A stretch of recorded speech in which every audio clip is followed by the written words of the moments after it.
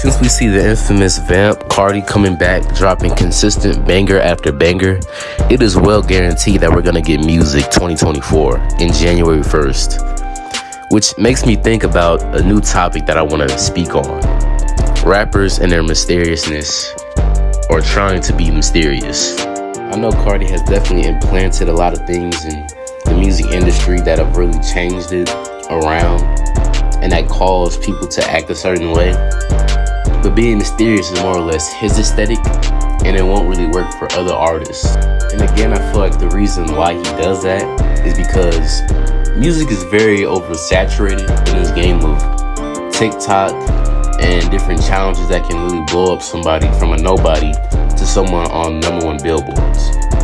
And when you think about it, when you oversaturate the market, you end up falling off essentially after, because people have heard so much about your music and haven't really got a chance to really have their own fan base. That's why when they're flooding the music, they're really flooding it to TikTok to gain them more popularity over time.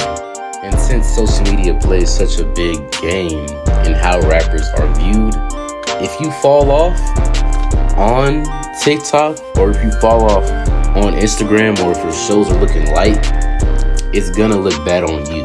Which is why, famously everybody knows about it, the 1985 effect by the famously well-known rapper J. Cole.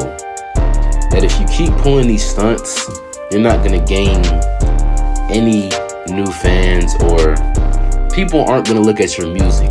People like 6ix9ine or Lil Pump or Smoke Perp, the only reason why their music was so big is because they did stunts.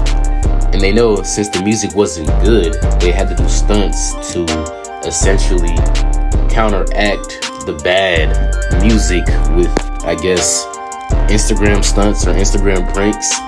And that's how they essentially got popular.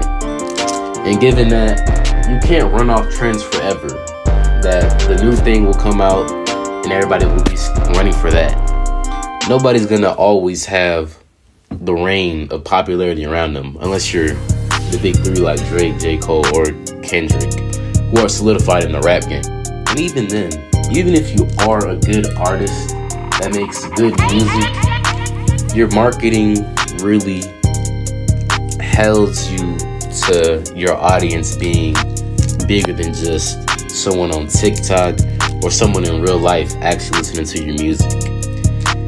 Because people like Coi Leray, Ice, or 24kGoldn, if anybody remembers him, they got famous because of their songs being able to explode on TikTok.